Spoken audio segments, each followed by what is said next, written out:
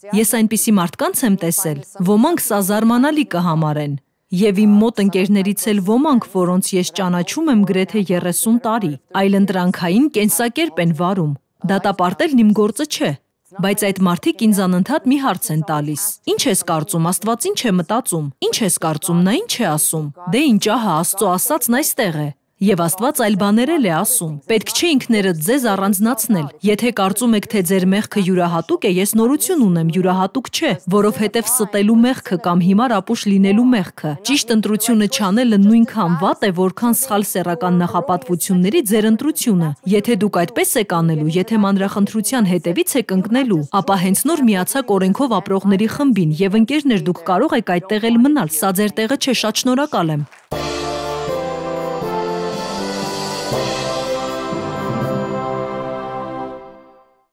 Մենք խոսում ենք Կողոսացիների գրքի 3-րդ գլխի 5-րդ համարի մասին։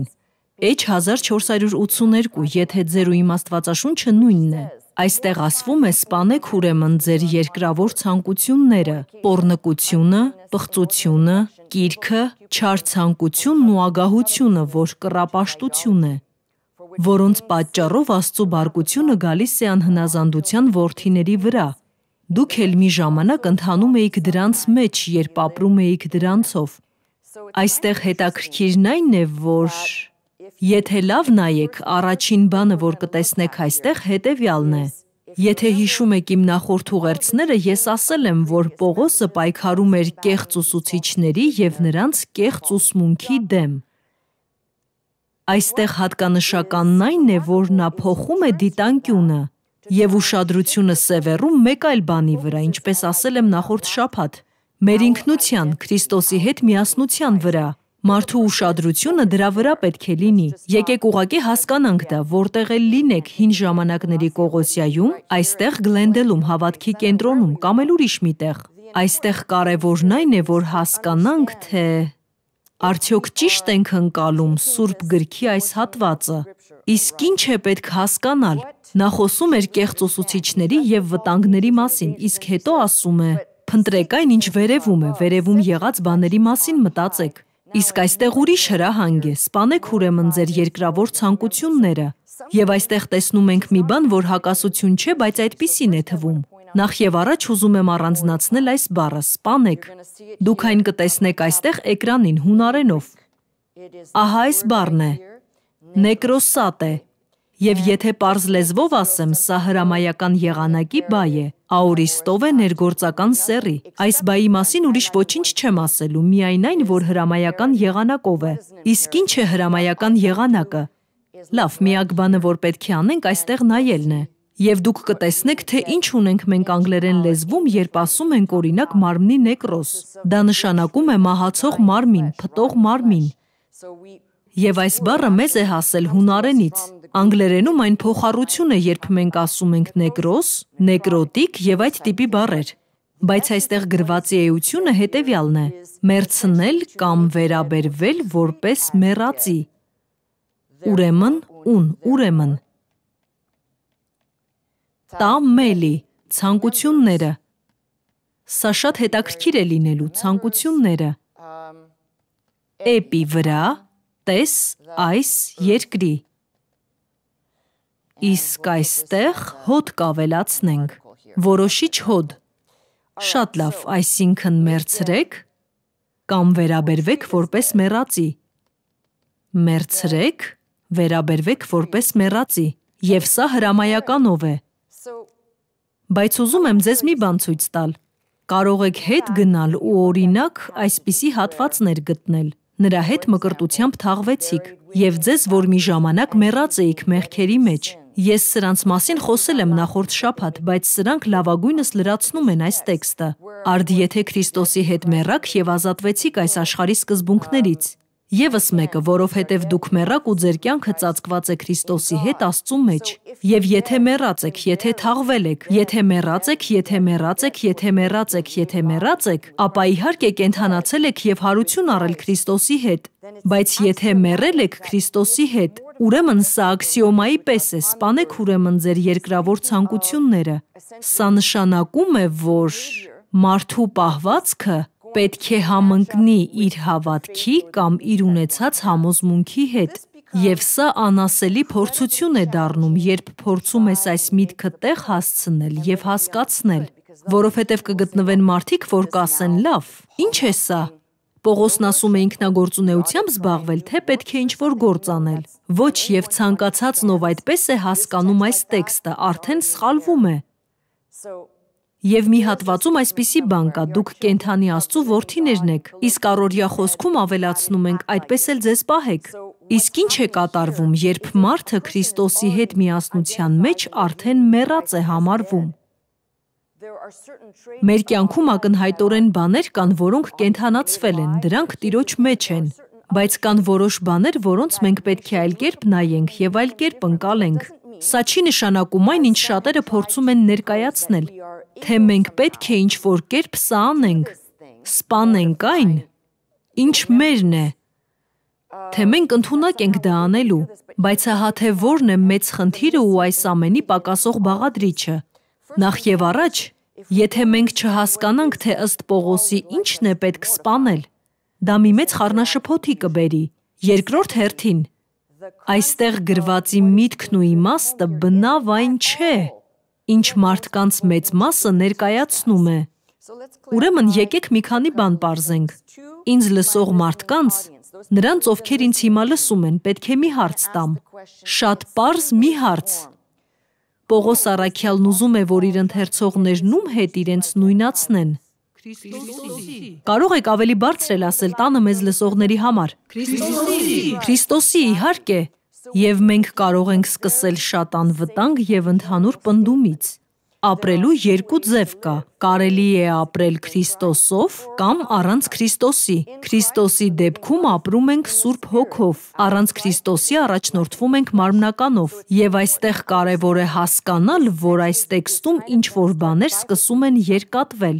Բայց դրա կիրառությունն այն չէ, որ մենք կանգ առնենք ու մտածենք՝ լավ, իսկ ինչպես ես կարող եմ սպանել այս բաները։ Գիտեք, խոսակցական լեզվում հաճախ կլսեք, ուղղակի սատկացնում ես, սպանում ես, չէ՞։ Գուցե Պողոսը հենց դա էլ նկատի ուներ։ Դե գիտեք, սպանիր դա, քանի այն չի սպանել քեզ։ Կարծում եմ, որ դա այն քարոզն է, որը կարդացել է Ջոն Օուենը երևի 16-րդ դարում։ Այդպիսի մի բան եմ հիշում, բայց խնդիրը հետևյալն է. մեր մարմնական մասը դեռ արմատախիլ արված չէ։ Եվ դուք անպայման կհանդիպեք մարդկանց, որոնք գրքեր են գրում, քարոզներ ու մեկնություններ են գրում այս թեմայով, եւ նրանք ինչ-որ կերպ գալիս են այն եզրահանգման, որ մարմնականը մեռնում է դարձի գալու պահին, եւ մարդը երբեք էլ գործ չի ունենում մեղքի այլանդակ արմատների հետ, որն իր տգեղ գլուխն է բարձրացնում, որովհետև նրանց գլխում պատկերացում կա, որը բապտիստներն են ասում. մի անգամ փրկվածն ընդմիշտ փրկված է։ Իսկ դա կատարվում է փրկության պահին, բայց ասեմ, որ սա սարսափելի սխալ է, եւ ահա որ մի սխալ է։ Դուք գիտեք, որ մարդիկ ասում են, ահ լավ, դա քո աստվածաբանական ընկալումն է։ Ոչ, այդպես չէ, դա պարզից էլ պարզ է։ Պողոս առաքյալը Հռոմեացիների 7-րդ գլխում այդ պատերազմը նկարագրում է։ Եվ այդ գլուխն ավարտում է այսպես. այս մարմնից ով կազատի ինձ։ Ավելի ճիշտ, ինչ թշվառ մարդ եմ ես։ Այնքան թշվառ եմ, որ չեմ կարողանում ինձ հաղթահարել, հաղթանակ տանել։ Մշտական պայքար է գնում հոգու եւ մարմնի միջև, հնի ու նորի միջև։ Եվ այս մասին շարունակ խոսվում է Բ Կորինթացիների 5-րդ գլխում, Գաղատացիների գրքում։ Մենք տեսնում ենք, որ սա պատերազմ է հավատացյալի համար։ Եվ ձեզնից ոմանք թերևս լսել են այս մասին իմ ուղերձները։ Ես խոսել եմ այն մասին, թե ինչպես պայքարել, թե ինչպես պետք է զինվենք, ինչպես Պողոսն է ասում Եփեսացիների 6-րդ գլխում, Աստծու սպառազինությամբ։ Ըստ էության մենք ոտքից գլուխ զգեստավորվում ենք այն բաներով, որոնք նա նկարագրում է իր խոսքում։ Իսկ դա մեզ օգնում է ապրել, շնչել եւ հավատալ, որովհետև մեր պատերազմն արյան եւ մարմնի դեմ չէ, այլ իշխանությունների եւ պետությունների դեմ, որոնք գրոհում են։ Եվ մարդիկ կան, որ ասում են. Հիմա ինչ, ուզում եք ասել, թե կարող եք սպանել երկրավոր ցանկությունները, բայց այստեղ շատ նուրբ մի բան կա։ Կրկին, սա ընդգծում եմ։ Հիմա եկեք մի պահ հետ գնանք Հակոբ թագավորի Աստվածաշնչին, ուրեմն սպանեք ձեր ցանկությունները, տարօրինակ է, չէ, որոնք երկրավոր են։ Եթե խոսքը ձեր ցանկությունների մասին է, դրանք պետք է երկրի վրա լինեն, ճիշտ է։ Տարօրինակ արտահայտություն է, չէ՞։ Դուք պետք է հետ գնաք։ Մի քանի համար հետ գնացեք։ Արդ եթե Քրիստոսի հետ հարություն առաք, ապա փնտրեք այն, ինչ վերևում է, չէ՞։ Եվ կրկին, վերևում եղած բաների մասին մտածեք եւ ոչ թե այն, ինչ երկրի վրա է։ Այսինքն ոչ այն մասին, ինչ երկրի վրա է։ Եվ երբ նա հասնում է այստեղ ու ասում, որ սպանենք մեր ցանկությունները, որ երկրի վրա են, մեր անդամները, նա խոսում է այն բաների մասին, որոնք կապված են այս աշխարհի հետ։ Գիտեք ինչն է այս աշխարհի հետ կապված։ Մեր մարմինը, մարմինն իր բոլոր ցանկություններով, այն կապած է երկրին։ Եվ դուք պետք է սկսեք տարանջատել սա։ Եթե չկարողանաք դա անել, կհայտնվեք օրենքի տրամաբանության մեջ, թե դուք կարող եք ինքնամաքրվել։ Կարող եք արմատախիլ անել սա, կարող եք անել նա։ Ոչ, դա Աստծո գործն է։ Երբեք էլ ձեր գործը չի եղել, միշտ նրանն է եղել։ Դա է այն հրաշքը, որ նա անում է։ Եվ միայն տգետ մարդիկ, որոնք խեղաթյուրել եւ աղճատել են Աստվածաշունչը, կարող են Աստծուն պատկերացնել այլ կերպ, քան նա կա։ Նա է Աստված, ոչ թե ես, ոչ էլ դուք։ Նա միայն Աստված կարող է ներել մեղքերը, միայն նա կարող է մաքրել իրագործածը, եթե որոշի անել դա։ Բայց կլինեն մարդիկ, որոնք կվերցնեն այս տեքստը եւ կսկսեն մարդկանց սովորեցնել, ինչպես դա անել։ Բայց նրանց մեկնաբանություններն արդեն աղճատված են, իսկ այդ ինչպեսի մասին հրահանգներ կան։ Ուզում եք իմանալ որտեղ են։ Հռոմեացիների 8-րդ գլխում։ Բացեք այն։ Շատ լավ։ Այսպիսով Հռոմեացիների 8-րդ գլուխ։ Համենայն դեպս առաջին ես կասեի 17 համարները ընդհանրացնում են վերջին մի քանի շաբաթվա իմ ուղերձները։ Եվ լսեք, թե ինչ է ասվում այստեղ։ Կարդում եմ օրինակ 8-րդ համարից սկսած։ Եվ նրանք, որ մարմնին են հետևում, Աստծուն չեն կարող հաճելի լինել։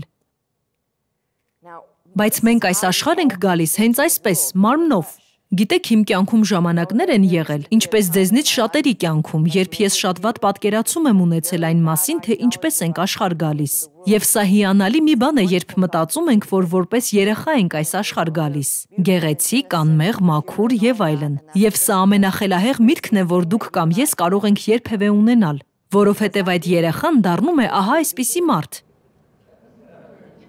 Մի խորացեք, ասածս հետո տեղ կհասնի։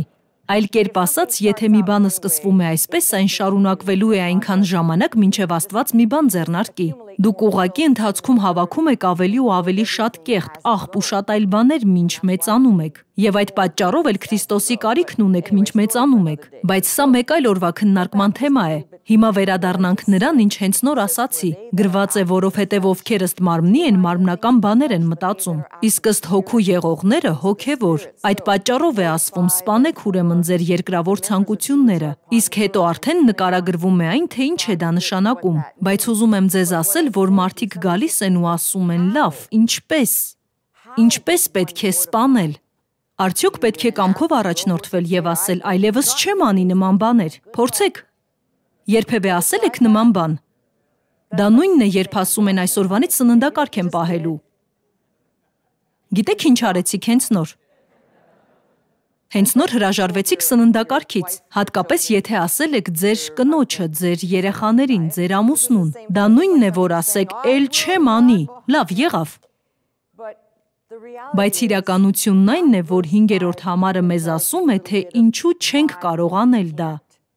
Մարմնականը կապված է միայն մարմնի հետ, հոգևորը կապված է հոգևորի հետ, որովհետև ըստ մարմնի խոկումը Աստծու դեմ թշնամություն է, քանի որ Աստծու օրենքին չի հնազանդվում եւ չի էլ կարող։ Եվ նրանք, որ մարմնին են հետևում, Աստծուն չեն կարող հաճելի լինել։ Բայց դուք մարմնին չեք հետևում, ասում է նա ու շարունակում, այլ հոգուն, եթե Աստծու հոգին ձեր մեջ է բնակվում։ Իսկ եթե մեկը Քրիստոսի հոգին չունի, նա նրան չի պատկանում։ Եվ եկեք մեկ անգամ էլ վերադառնանք այս երկու տիպի մարդկանց։ Դուք կամ մարմնով եք ապրում, կամ հոգով, կամ Քրիստոսով եք ապրում, կամ առանց նրա։ Երբ դուք Սուրբ Հոգով եք ապրում, ուրեմն ցանկությունները սպանելը պետք է հասկանաք միայն Սուրբ Հոգու համատեքստում։ Դա արվում է աղոթքով եւ Աստծո հետ խոսելով, իսկ Աստված լսում է մեր աղոթքներն ու լսում է մեր խնդրանքները, եւ այն ընկալումը, թե ինչ ենք մենք ուզում, երբ աղոթում ենք Աստծուն, մեզ օգնում է ձևավորել սա. ինձ քո կերպարին նմանեցրու, փոխիր ինձ, թող Աստվածայինը մեջս շատ լինի։ Իսկ սա մարմնական չէ։ Սա հոգևոր մոտեցում է Սուրբ Հոգու հետ միավորվելու միջոցով, այսինքն դուք ըստեյության խոսքով եք առաջնորդվում, լսում եք այն, ղեկավարվում այդ խոսքով։ Գաղափարը սա է, եւ այստեղ գրված է, բայց դուք մարմնին չեք հետևում, այլ հոգուն, եթե Աստծո հոգին ձեր մեջ է բնակվում, իսկ եթե մեկը Քրիստոսի հոգին չունի, նա նրան չի պատկանում, բայց եթե Քրիստոսը ձեր մեջ է, սա առանցքային տող է, ապա մարմինը մեռած է մեղքի պատճառով։ Իսկ ինչ է նա ասում գրքի մյուս հատվածներում։ Մեղքի հատուցումն ի՞նչն է։ Մահը։ Ճիշտ է։ Բայց եթե Քրիստոսը ձեր մեջ է, ապա մարմինը մեռած է մեղքի պատճառով, իսկ հոգին կյանք է տալիս արդարության պատճառով։ Եվ եթե Հիսուսին մեռելներից հարություն տվողի հոգին բնակվում է ձեր մեջ, ապա Քրիստոսին մեռելներից հարություն տվողը ձեր մահկանացու մարմիններն էլ կկենդանացնի իր հոգու միջոցով, որ բնակվում է ձեր մեջ։ Ուրեմն եղբայրներ, մարմնին չենք պարտական ըստ մարմնի ապրելով, որովհետև եթե ըստ մարմնի ապրեք, կմեռնեք, բայց եթե հոգով մարմնի գործերը սպանեք, կապրեք։ Ովքեր Աստծո հոգով են առաջնորդվում, նրանք Աստծո որդիներ են։ Եվ շատ կարևոր է հասկանալ, որ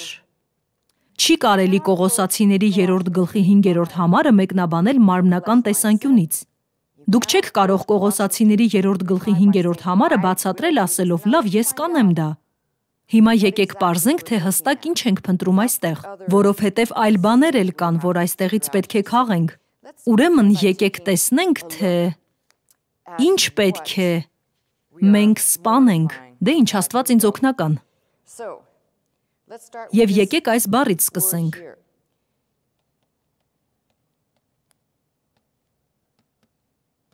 Պորնիան, այստեղից էլ գալիս է անգլերենի պորնիկ բառը կամ էլ երկարմատ պոռնկագրություն բառը, պորնիկ և գրել, գրաֆիա։ Այս բառն իրականում սերում է մեկ այլ բառից, պերնեմի, և նշանակում է վաճառել, հատկապես ստրուկներ, պոռնիկներ, մարմնավաճառներ։ Եվ ահա մենք սկսում ենք ուսումնասիրել բառը, և հիմա մի քանի տեղեկություններ կկարդամ, որ դուրս եմ գրել բառարանից։ Ծիսական մարմնավաճառություն։ Հնում տարանջատում էին մեկանգամյա գործողությունն ու մշտական վիճակը։ Օրինակ Պարսկաստանում հայտնի ընտանիքների երեխաների շրջանում։ Աղջիկ թե տղա։ Ազգային ավանդույթ է եղել մարմնավաճառության այն տեսակներով զբաղվելը, որոնք ամոթալի չեն եղել։ Փոքր Ասիայում տարածված է եղել մարմնավաճառության որոշակի տեսակ, որը կապված է եղել մայր աստվածությունների պաշտամունքի հետ։ Եթե ուսումնասիրել եք այս պաշտամունքները, կտեսնեք, թե ինչպես է այս ամենը միմյանց հետ կապվում։ Մենք դրա հետքերը տեսնում ենք Սիրիայում և Եգիպտոսում, բայց ամենամեծ օրինազանցները կարելի է ասել քանանացիներն էին։ Նրանք մշակույթ մտցրին Բահաղի և Աստարտեի պաշտամունքը։ Այս աստվածներն ըստ էության ներխուժեցին մշակույթ և հասարակություն սկսած Իսրայելի որդիներից։ Այնուհետև նոր ճյուղավորումներ են տեղի ունենում։ Եվ դրանք արձանագրված են պատմության մատյաններում։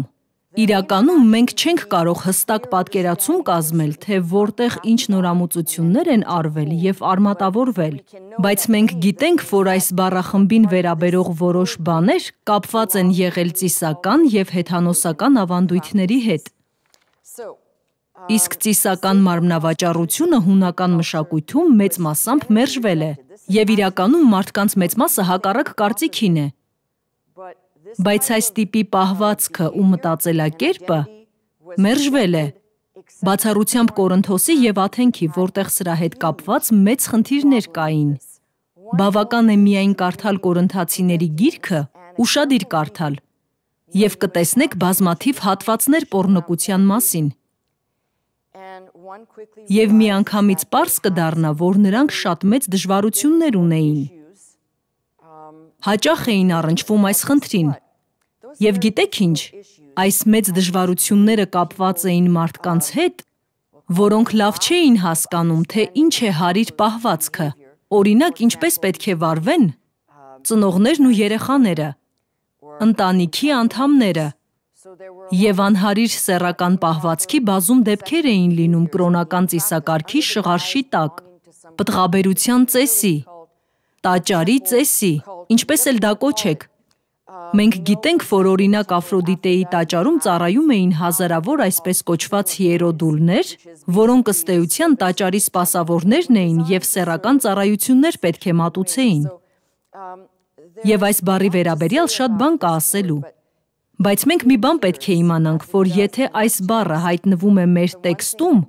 երբ Աստվածաշնչում հանդիպում է պոռնկություն բառը, ապա դա հունարեն պորնիանն է։ Իսկ մեզ համար այս գաղափարը ճիշտ հասկանալը կարևոր է, որովհետև դա մեզ համար փոխելու է այս համարի ընկալումն ամբողջությամբ։ Հիմա եկեք անցնենք հաջորդ բառին, իսկ հետո կվերադառնանք։ Այս հաջորդ բառը կարծում եմ առանցքային նշանակություն ունի և մեզ կօգնի հասկանալ այս համարի թարգմանությունը։ Ուզում եմ այս բառը կտրել։ Ահա այսպես։ Եվ դուք գիտեք, որ երբ նախածանցն ավելացնում եք հունարեն բառին, հակառակ իմաստ եք հաղորդում դրան։ Եվ մենք այս բառը բազմիցս սովորել ենք։ Եթե հիշում եք, կաթար, կաթարսիս։ Եվ ես ձեզ հիմա այս բառի լավագույն օրինակը կբերեմ հենց մեր Տիրոջ խոսքից։ Հովհաննեսի 15-րդ գլխում Հիսուսը խոսում է իր աշակերտների հետ և ասում.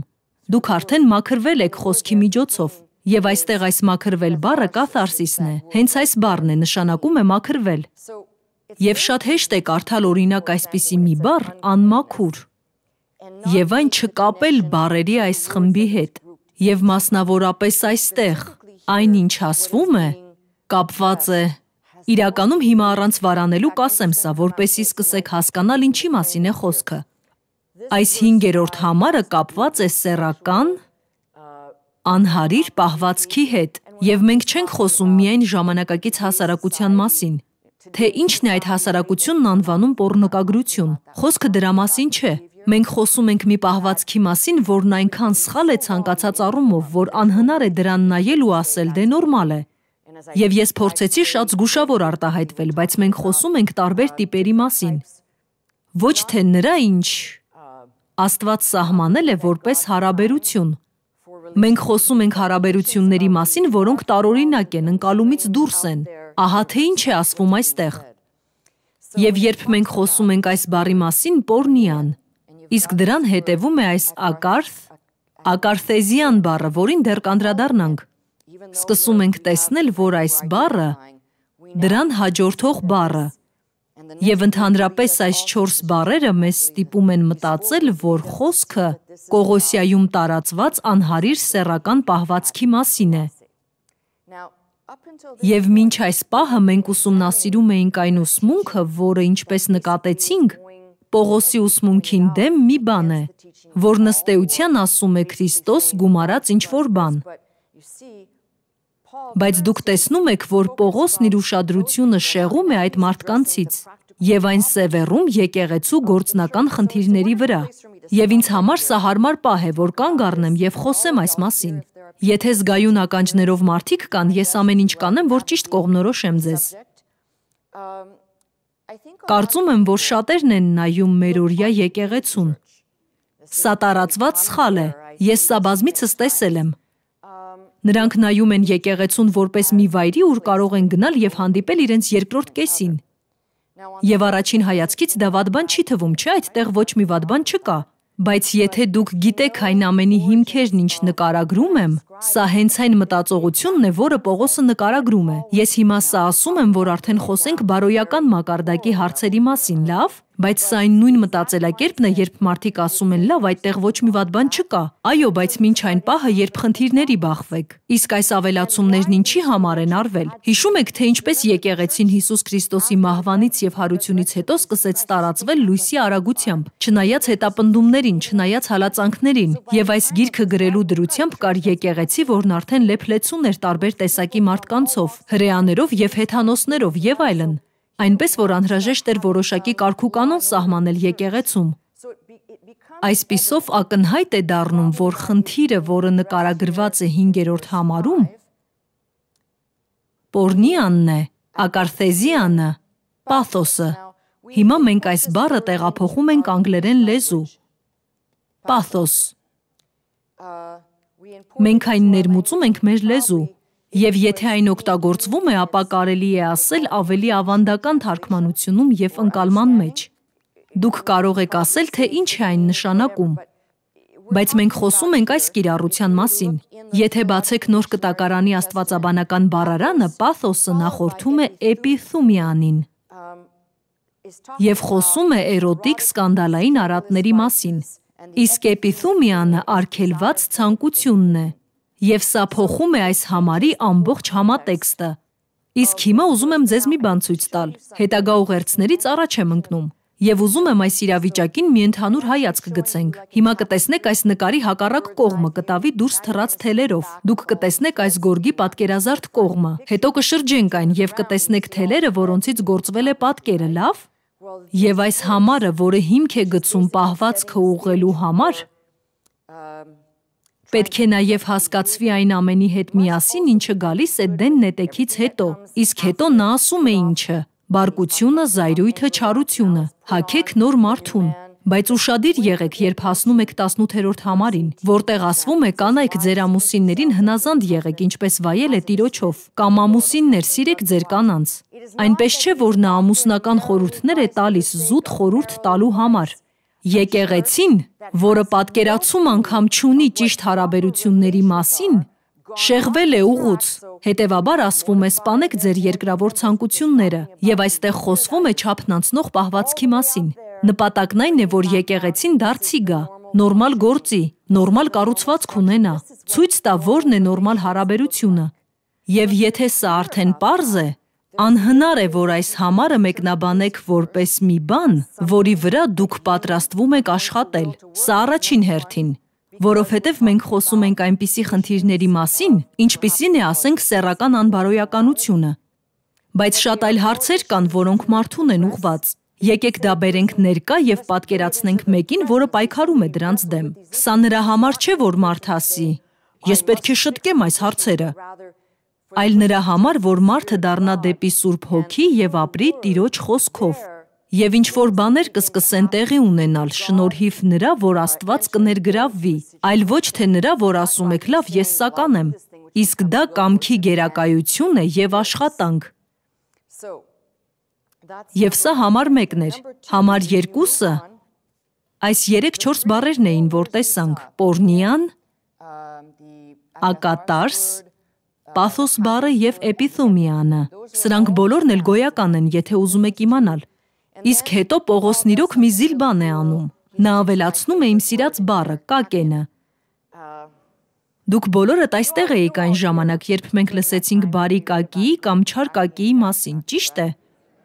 Եվ սա դրապես մի բան է, միայն թե այս ամբողջը չար կակի է, բայց եթե այստեղ չէիք, եթե չեք լսել այդ ուղերձը, ասեմ, որ լինում է բարի պարծենկոտություն և չար։ Սա նույն արմատ բառ է և ըստ էության նշանակում է չար, լավ, չար կամ վատ։ Եվ սա արդեն ածական է այս դեպքում, և ըստ էության նա ավելացնում է այս բառն այստեղ։ Այսպիսով պոռնկությունը, հետ գնանք մեր գրքին, պղծությունը, կիրքը, չարցանկությունն ու ագահությունը, որ կռապաշտություն է։ Այս համարի այս հատվածն առանձնացրել եմ որոշակի պատճառով։ Եկեք այս արտահայտությունը նայենք։ Եվ կայ որոշիչ հոդն է։ Իսկ ահա այս բառը, եկեք այսպես անենք։ Ավելին, իսկ սա եկեք այսպես նշենք, վերցնել, ճանալ, հասնել, ճանկել ավելին, որը կռապաշտություն է։ Եվ այս համատեքստում նայենք, ուզում եմ, որ մտածեք այն մասին, ինչ ասացի, եթե այս ամենը վերաբերում է այսպես կոչված այլասերությանը, ապա նա նաև խոսում է այլ բանի մասին, ասում է. ահա, չար ցանկությունն ու ագահությունը, բայց այստեղ սա ավելին է, քան ագահությունը, սա այն է, երբ տենչում եք, փափագում եք մի բան, որը ձերը չէ, այո, այդպես է, բայց այս դեպքում այս ագահությունը նշանակում է ցանկանալ մեկ ուրիշի կնոջը, ամուսնուն կամ երկրորդ կեսին, սա է այս համարի համատեքստը։ Նա ասում է, որ կռապաշտություն է, եկեք խոսենք այս մասին, որովհետև հիմա, երբ այս ամենն ասացի, մենք պետք է խոսենք մեղքի մասին, որովհետև ես իրոք հոգնել եմ մարդկանցից, որ գալիս ու ինձ հիմար բաներ են ասում մեղքի մասին։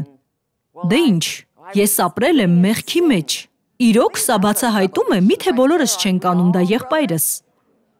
Օ, դուք չգիտեք, թե ինչ մեղք եմ ես գործել։ Լավ, Աստված գիտի, բայց դուք դեռ այստեղ եք եւ կարծում եմ, որ վստահաբար կարելի է ասել, դուք դեռ կարող եք ապաշխարել։ Մարդիկ այնքան հիմար բաներ են ասում, բայց գուցե ամենամեծ հիմարությունը հասկանալու հետ է կապված։ Իսկ մենք գիտենք, որ հունարենում մեղք բառը խամարտիան է։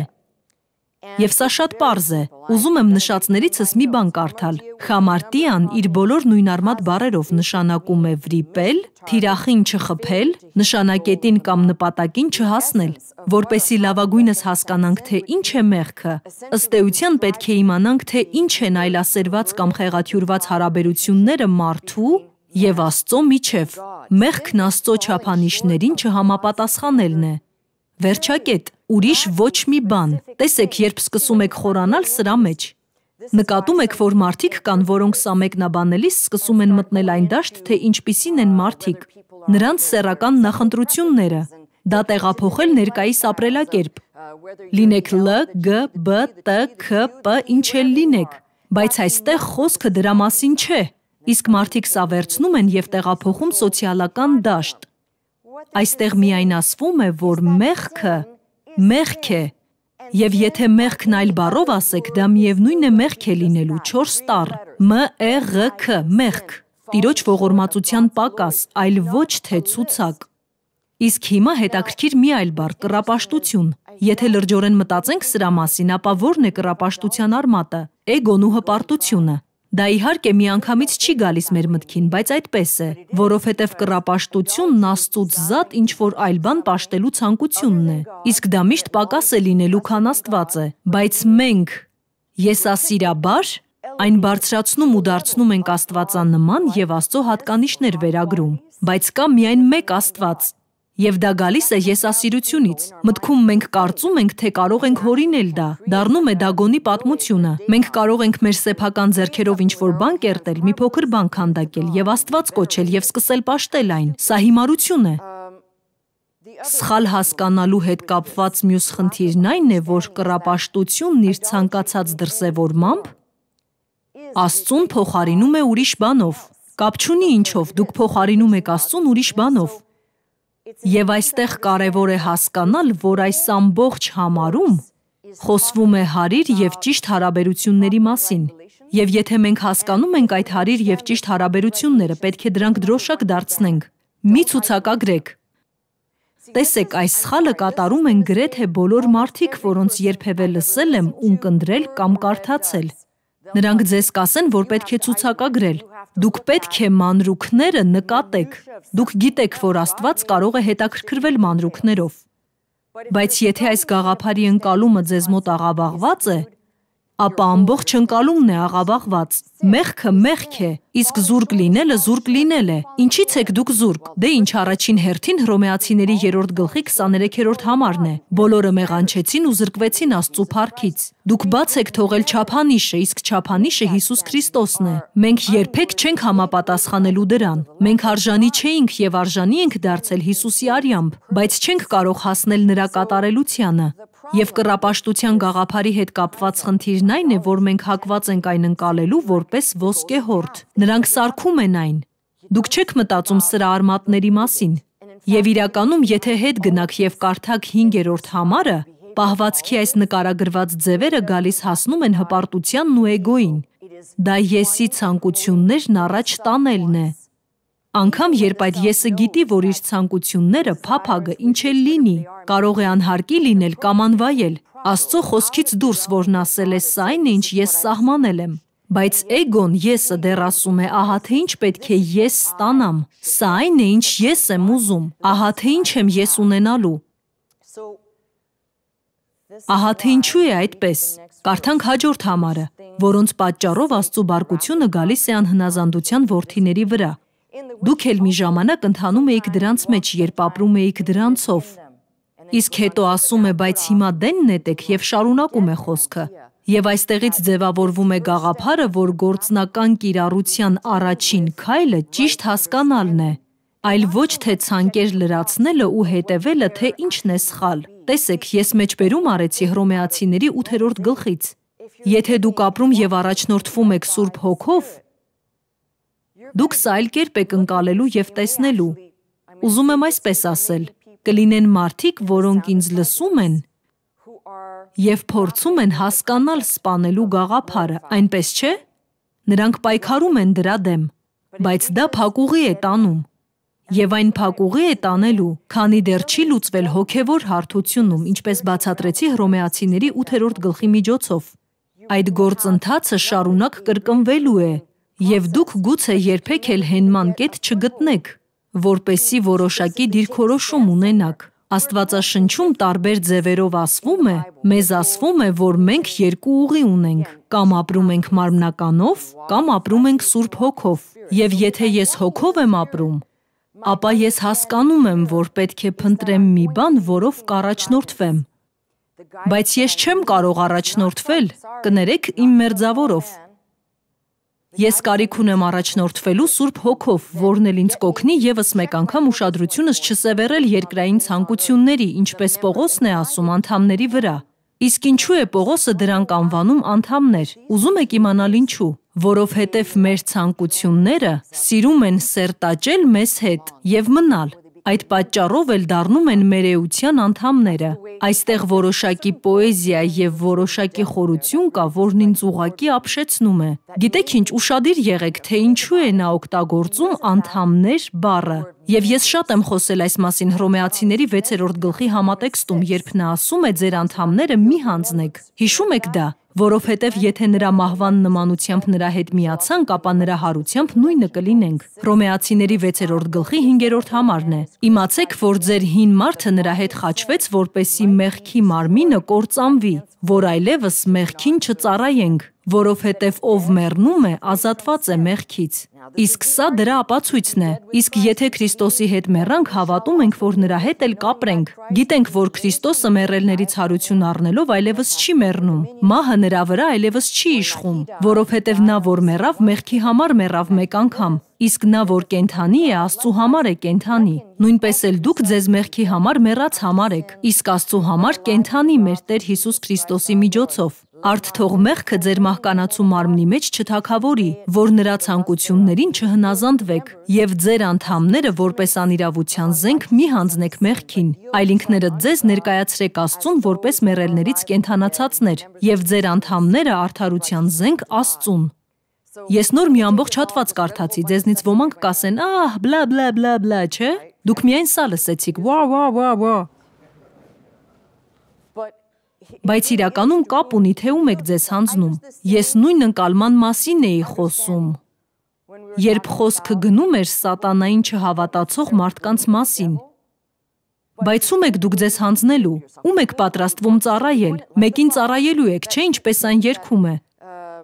Դու ստիպված ես ինչ-որ մեկին ծառայել, գուցե սատանան լինի, գուցե Աստված, բայց ինչ-որ մեկին ծառայելու ես։ Ահա թե ինչի մասին ենք խոսում, բայց ինչ-որ մեկը կասի, բայց ես Տիրոջն եմ ծառայում, բայց եղբայր, սա շատ դժվար բան է։ Պետք չէ տեսախցիկները մարդկանց վրա պահել։ Եվ մենք չենք խոսում հենց անպայման այս թեմայի դեմ պայքարելու մասին։ Ուշադիր լսեք իմ հարցը։ Կա այստեղ մեկը, ով չի պայքարում իր խնդիրների դեմ, ինչ խնդիրներ էլ դրանք լինեն, կա խնդիր, որը հենց ձեզ է վերաբերում։ Կա մի բան, որի դեմ պայքարում եք և դեռ չեք գտել այն տեղը, ուր պիտի դա ի վերջո դնեք։ Լավ, այստեղ գտնվող մարդկանց մեջ երևի 45-ից 50%-ը։ Մի բան կարող եմ ձեզ ասել։ Շատերը, մարդկանց 99.9%-ը, ինչ-որ բանի դեմ պայքարում է։ Դուք պարզապես ստում եք ինքներդ ձեզ, երբ չեք խոստովանում, որ ինչ-որ բանի դեմ պայքարում եք, լինի դա ուտելիք, խմիչք, ինչ էլ որ լինի։ Եվ այդ մակարդակում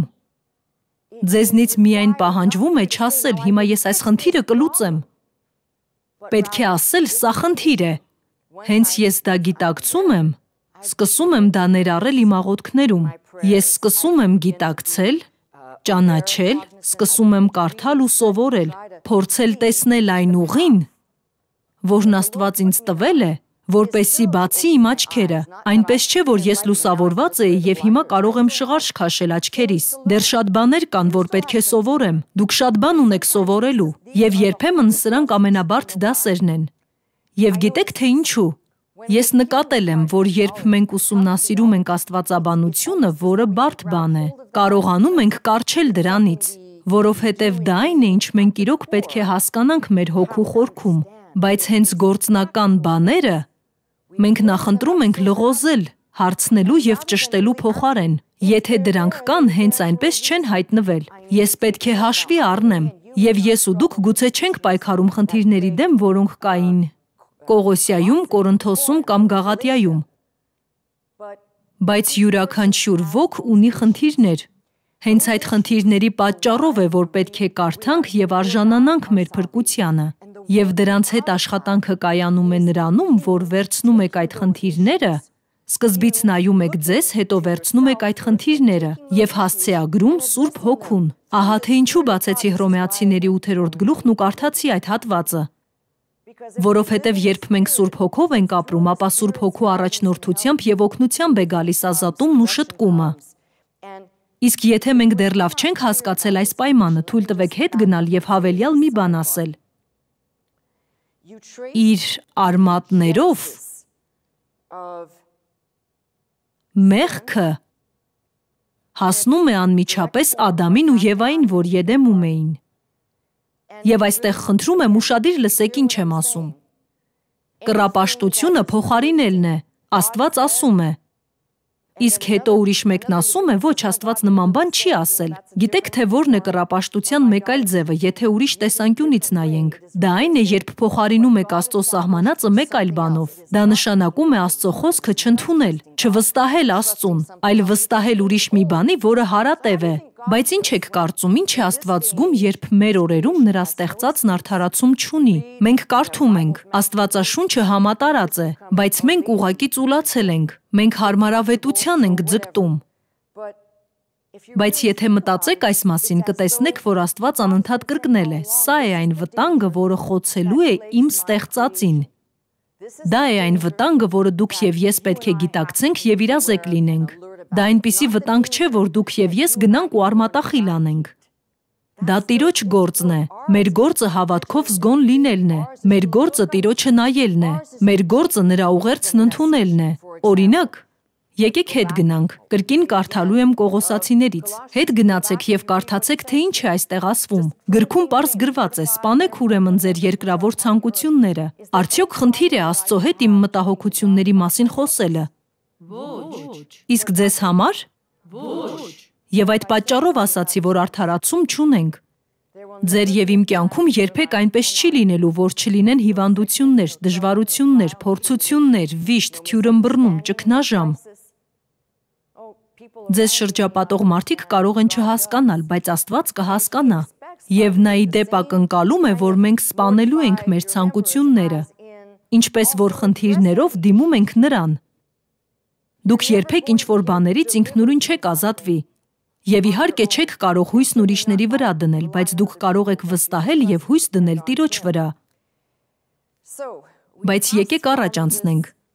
Ինչի մասին էի նոր խոսում, մեղքի։ Եվ ես ասացի, որ մեղքը մի բան է, որի արմատները կարող ենք գտնել։ Եվ այստեղ սխալ բան չկա։ Մենք չենք խոսում սրա մասին, եկեք ցանկ կազմենք, թե որքան լավը կամ վատն է եղել մարդը, ինչ է կերել, ինչ է ասել, ինչ է խմել, ինչ է ծխել և այլն։ Մենք բնավ դրա մասին չենք խոսում։ Իրականում մեկ այլ գլխացավանք էլ կա, ես անընդհատ բախվում եմ դրան։ Մարդիկ ինձ հարցնում են, թե ինչ եմ մտածում, և ես պատրաստվում եմ սա ասել հիմա, որ հասկանաք։ Ինչ եմ ես մտածում բազմաթիվ տրանսսեքսուալների և միասեռականների ներկայիս մղման մասին։ Ինչ եմ ես մտածում սրա մասին, ինչ եմ մտածում նրա մասին։ Գիտեք ինչ եմ մտածում։ Մտածում եմ, որ յուրաքանչյուրն ունի ուղեղ և ընդունակ է այն օգտագործելու և իր կյանքից գլուխ հանելու։ Ես այստեղ եմ այս մոլորակի վրա, ոչ նրա համար, որ գլուխ հանեմ ձեր կյանքից ձեր փոխարեն և լուծեմ ձեր խնդիրները։ Դուք հետևում եք Աստծուն։ Ճանապարհը մի քիչ անհարթ է լինելու, հավանաբար այն շատ դժվար է լինելու, բայց եթե հետևում եք Աստծուն, Աստված գլուխ է բերելու ամեն ինչ ձեր փոխարեն, եթե վստահում եք նրան, անկախ նրանից, թե ձեր կարծիքով ինչ խնդիրներ ունեք։ Ոչ, ես չեմ էլ ուզում այդ թեմաների մեջ մտնել, որովհետև ի սկզբանե էլ ասել եմ, որտեղ է մարդ կանգ առնում։ Եվ եկեղեցին, այդ կատարյալ մարդկանց եկեղեցին, որ այնտեղ է փողոցի մի անկյունում, ձեզ անպայման կասի. «Գիտեք, դուք պարտավոր եք, դուք պետք է դատապարտեք այս մարդկանց, դուք պետք է դատապարտեք այն մարդկանց»։ Լավ, բայց եթե գնաք այդ ճանապարհով, հիշեք, որ դուք էլ եք այդ մարդկանց թվում, ինչպես նաև ես, եւ դուք շատ արագ կհասկանաք, որ մեղքի սահմանումը երբեք չի լինելու քո նախընտրությունը կամ ընտրությունը, այսպես է լինելու, նախընտրությունն ու ընտրությունը ձերն է, բայց դա տանելու է դեպի Աստվածայինը, կամ էլ այլ տեղ։ Ես այնպիսի մարդկանց եմ տեսել, ոմանք սա զարմանալի կհամարեն, եւ իմ մոտ ընկերներից էլ ոմանք, որոնց ես ճանաչում եմ գրեթե 30 տարի, այլընտրանքային կենսակերպ են վարում, դատապարտելն իմ գործը չէ,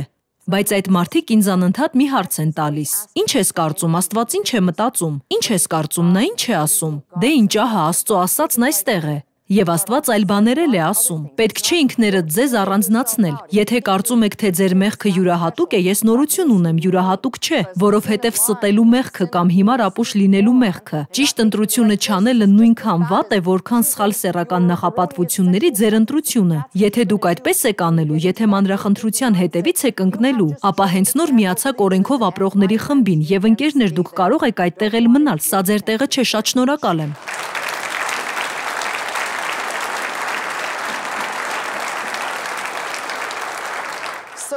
Եվ ուրեմն ինչ պետք է մենք անենք։ Եկեք այս մի քանի քայլերը դիտարկենք։ Նախ եւ առաջ ուզում եմ ձեզ մի բան ասել։ 5-րդ համարը վերլուծելու փոխարեն եկեք խոսենք ավելի ընդհանուր, օգտակար տեղեկությունների մասին։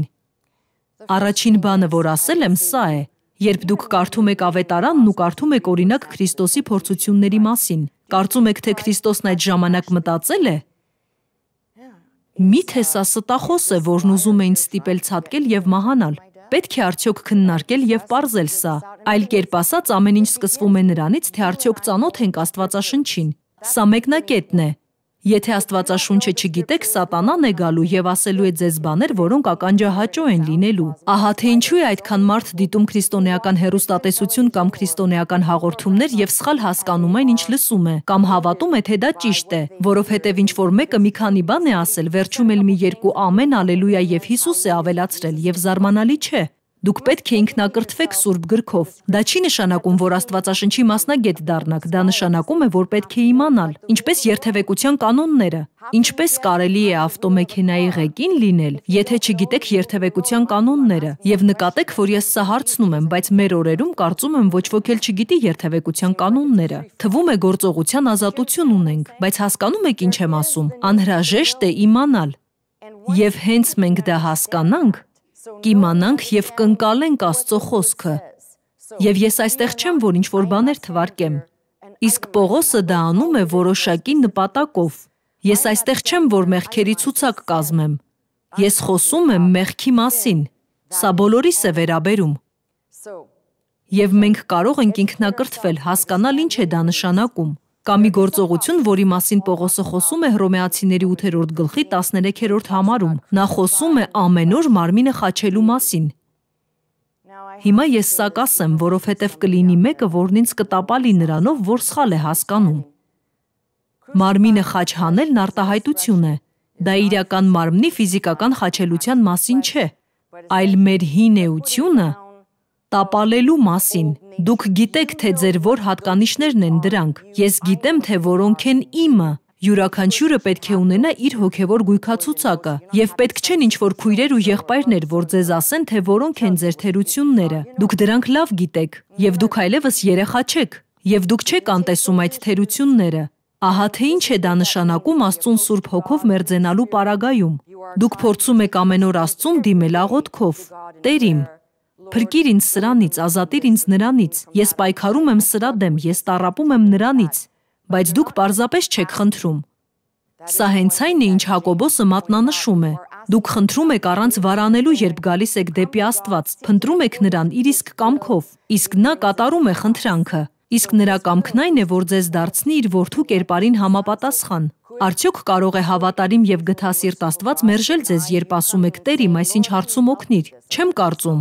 Հայր Աստված, որին ես գիտեմ այս կյանքում, գթասիրտ է եղել եւ ինձ հետ է եղել իմ ուղու ամեն մետրի ժամանակ, երբ ես նրան խնդրել եմ, եւ սա ցուցակի առաջին տեղն է գրավում։ Երկրորդ բանն այն է, ինչ Տիմոթեոսի 4-րդ գլխի 7-րդ համարում է ասվում. բայց պիղծ ու ծեր կանանց առասպելներից հեռու մնա եւ աստվածապաշտությամբ կրթվիր։ Հեռու մնա ծեր կանանց առասպելներից։ Հիշում եք վերջին ուղերձս, երբ ասացի, թող ոչ ոք ձեզ չհպատակեցնի դոգմաներով։ Ինքնակրթվեք։ Ահա թե ինչու է կարևոր այս քրիստոնեական կիրառության մասը, որովհետև եթե ինքներդ դա չեք հասկանում, ինչ որ մեկը կարող է գալ ու ասել, «Օ, այո, Աստվածակնկալում է, որ դու» և թվարկում է այն ամենն, ինչ պետք է անեք կամ չանեք կամ անպայման անեք, դա այդպես չի աշխատում։ Ուրեմն հիշեք Պողոսի հրահանգները, երբ նա ասում է, որ պետք է փնտրել և ուշադրությունը սևեռել նրա վրա, ինչ կարևոր է Աստծո համար։ Դա էլ հենց կլինի այն ճիշտ ուղղությունը դեպի Աստված, որ ընտրել եք։ Մյուս բանը համեմատելն է մեղքի պտուղներն ու Սուրբ Հոգու պտուղները։ Իսկ մեղքի պտուղների մասին հազվադեպ են մտածում, եթե երբևէ մտածում են։ Մեղքի պտուղները այն բաներն են, որոնք մարդու ընդհանուր վիճակի կողմնակի արդյունքն են։ Եվ եթե մենք ի վիճակի ենք նայելու և հետևելու, մենք կիմանանք, որ դեպի Աստված դառնալուց հետո դեռ մարտահրավերներ կան։ Ես կարող եմ սայթաքել, կարող եմ գայթակղությանը տրվել, բայց երբ նրան եմ նայում, կրկին ոտքի եմ կանգնում, նորից սկսում ի տարբերություն այլ մարդկանց։ Ես հանդիպել եմ մարդկանց, որոնք մարմնականով են քրիստոնյա, մարմնով են առաջնորդվում։ Նրանք երբեք այս բաների մասին չեն մտածում։ Այսպիսի մի բան է, դե ես գալիս եմ, անում եմ իմ փոքր քայլերը և սա արդեն բավական է։ Ոչ բավական չէ։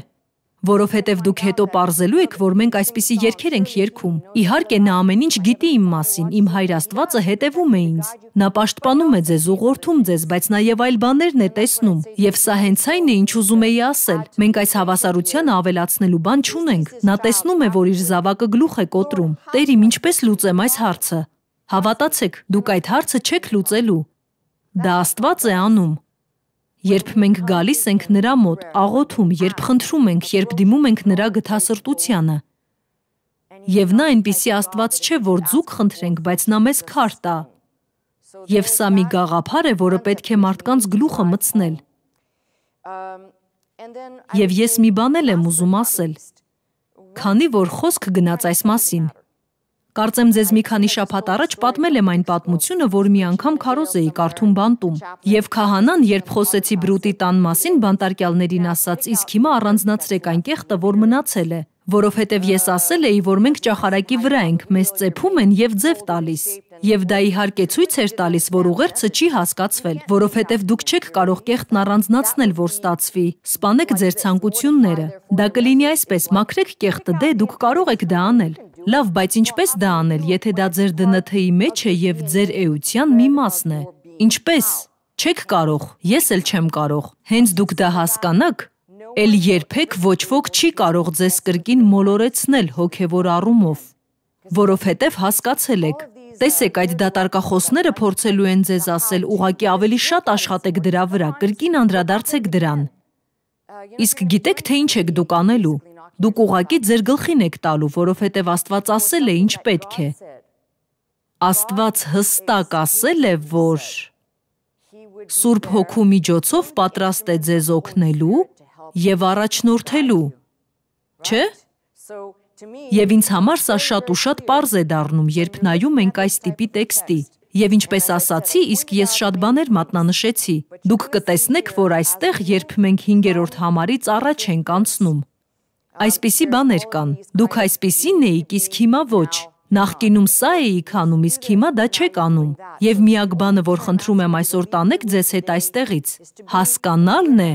որ մենք ցուցակներ չենք լրացնում, թեև Պողոսը բախվում էր այսպես կոչված սեռական այլասերության և այլ խնդիրների։ Մեր գործն այն է, որ հետևենք մեր ուշադրությանը։ Ստուգենք, թե արդյոք մեր ուշադրությունը ճիշտ բանի վրա է։ Վերևում եղածի մասին մտածեք, փնտրեք այն, ինչ վերևում է։ Եթե ձեր ուշադրությունն այնտեղ է, դուք դեռ կարող եք պայքարել, ինչպես այն ժամանակվա մարդիկ, բայց չգիտեմ, թե ինչ չափով, դա ձեր և Աստծո գործն է, բայց գոնե կարող եք ասել. Ես ընթացքի մեջ եմ։ Հիշում եք այն հատվածը Կորինթացիների գրքից, որի մասին շատ ենք խոսել, այն մարդկանց մասին, որոնք փրկության ընթացքում էին, ի տարբերություն նրանց, որոնք ապրելու կամ կործանման ընթացքի մեջ էին։ Հիշում եք այդ հատվածը։ Սա էլ գրեթե նույն մտածողությունն է։ Մենք ասում ենք փրկվել եմ, բայց դա էլ է ընթացք, եւ սա էլ այս ցանկությունները սպանելը նույնպես ընթացք է։ Դա ձեռքի մի շարժումով չի արվում։ Դա սկսվում է այն ժամանակ, երբ մարդ իր խնդիրների մասին աղոթում է Աստծուն, ինչ խնդիր էլ լինի, եւ Աստված սկսում է գործել։ Նա ներկա է այնտեղ, որտեղ կարող է բարիք բերել։ Եվ երբ հաջորդ անգամ այս հատվածը կարդաք կամ ինչ-որ մեկն այն մեջ բերի եւ փորձի ինչ-որ կերպ դա ձեր աչքը մտցնել, առաջին բանը, որ կարող եք անել, ասելն է, որ դրա իմաստն այլ է։ Իրականությունն այն է, որ դրա իմաստն այլ է։ Երկրորդն այն է, որ ընդհանուր առմամբ մեղքի խնդիրը լուծելու համար կա միայն մի ճանապարհ։ Եվ այո, եթե շարունակենք կարդալ, կտեսնենք, որ նա մի քանի բաներ է ավելացնում, որոնք պետք է դեն նետենք։ Օրինակ 8-րդ համարում. բարկությունը, զայրույթը, չարությունը, հայհոյությունը, ամոթալի խոսքերը ձեր բերանից։ Մի ստեք միմյանց, հանեք ձեր վրայից հին մարդուն։ Եվ այլն, եւ շարունակում է, բայց հիմա մի բան է էական։ Մեր ուշադրությունը սևեռվելու է այս մյուս բաների վրա եւս, բայց հիմա այն պետք է ուղված լինի նրան, որ ասենք, որ եթե մարդը պայքարում է մի բանի դեմ, ինչպես այսօր նկարագրեցի, դա ցուցակներ լրացնելը չէ։ Նա գնում է դեպի Տերը, որը լսում է, լուծում այդ խնդիրները։ Եվ ի դեպ կրկին ու կրկին լուծում է դրանք, անընդհատ։ Իսկ հիմա մի քայլ հետ գնանք դեպի այն, ինչից սկսել էի։ Հունարենում սպանել բառը նեկրոսատ է, հրամայականով է և ներգոյական սեռով է։ Դա ակտիվ գործողություն է, որ սուբյեկտն անում է, և քիչ առաջ ես ասացի, որ դա ինքներդ ձեզ սպանելը կամ ձեր անդամները սպանելը չէ, լավ։ Չնայած կարող եք ցանկանալ այդպիսի բան անել, բայց չեք անում։ Բայց ասածս այն է, որ սա հրամայական եղանակով է։ Այսինքն գործողությունը, որ մեզնից պահանջվում է, խորհելն է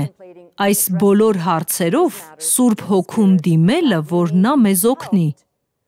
Ակտիվ գործողությունը չի նշանակում ես գնամ սա անեմ, նա անեմ։ Գործողությունը հավատալն է, գործողությունը Տիրոջ հետ միավորվելու գործընթացից դուրս չմնալն է։ Եվ ես խոսեցի ճիշտ հասկանալու կարևորության մասին։ Դուք չպետք է որևէ բան սպանեք։ Իրականում այս սպանելը կարող է վերաբերել նրան, որ ձեր ժամանակը վատնել եք միայն դատարկ տատանումների վրա, ուրիշ ոչնչի։ Բարի բախտ ձեզ։ Բայց եթե դուք էլ ինձպես նայում եք այս տեքստին եւ հասկանում դրա կիրառությունն ինձ եւ ձեզ համար,